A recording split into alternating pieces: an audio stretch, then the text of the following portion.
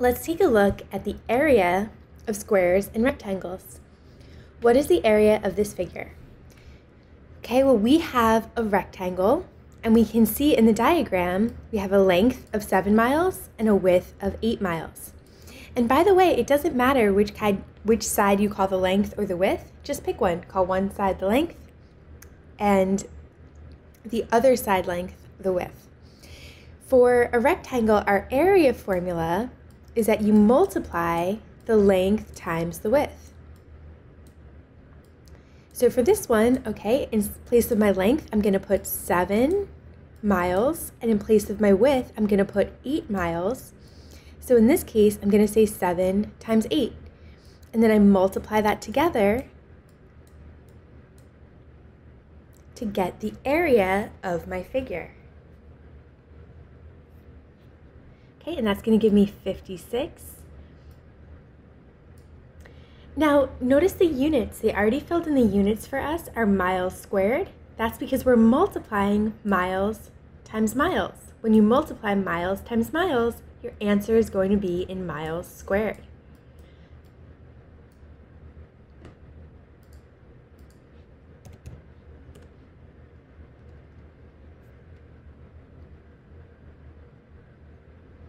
What is the area of this figure?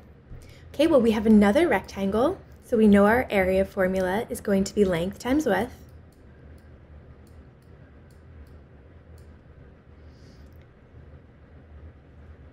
And we're going to multiply the two side lengths together.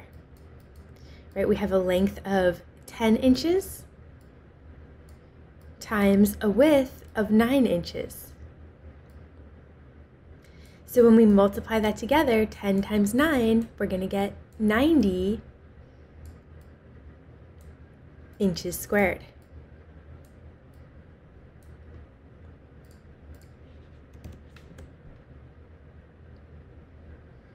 What is the area of this figure?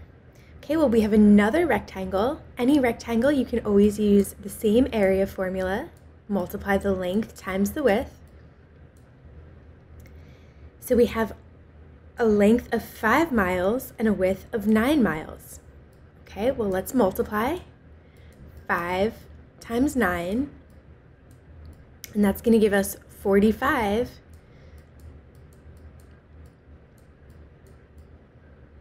And miles times miles is miles squared.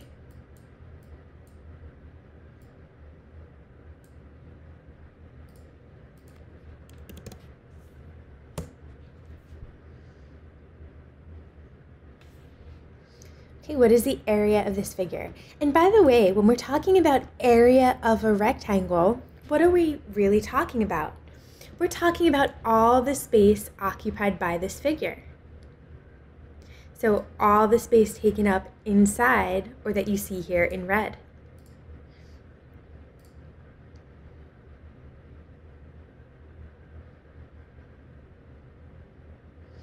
Okay, so our area formula, length times width. We're going to call one side the length and the other side the width. So when we multiply that together, we're going to have 6 times 4, or 24 inches squared.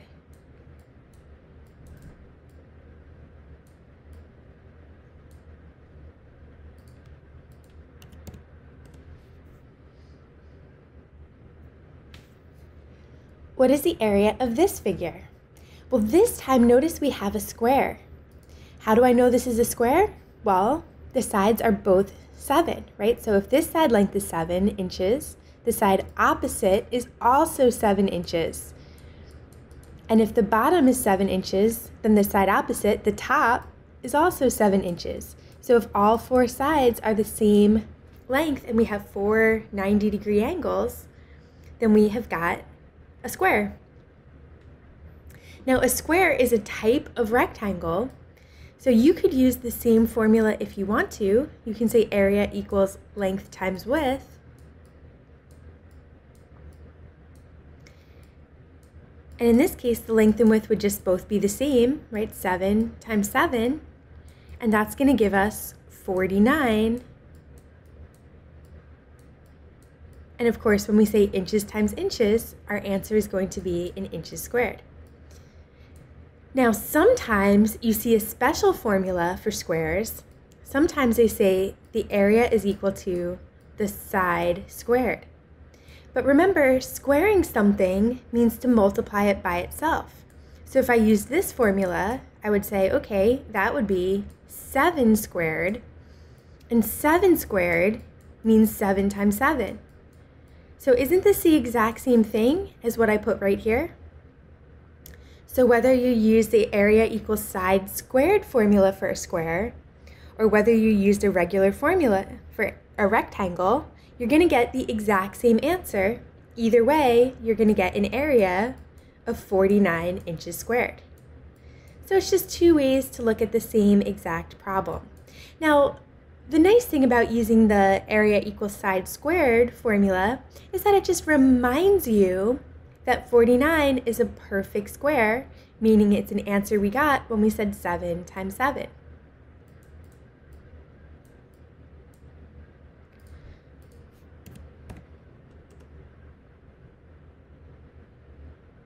What is the area of this figure?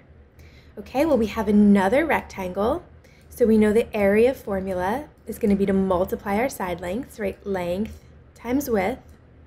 So if we call this length and this width, we can then plug that into our formula to say 6 times 7. Okay, and 6 times 7 gives us 42. And of course, our answer was we had inches times inches, so our answer is in inches squared.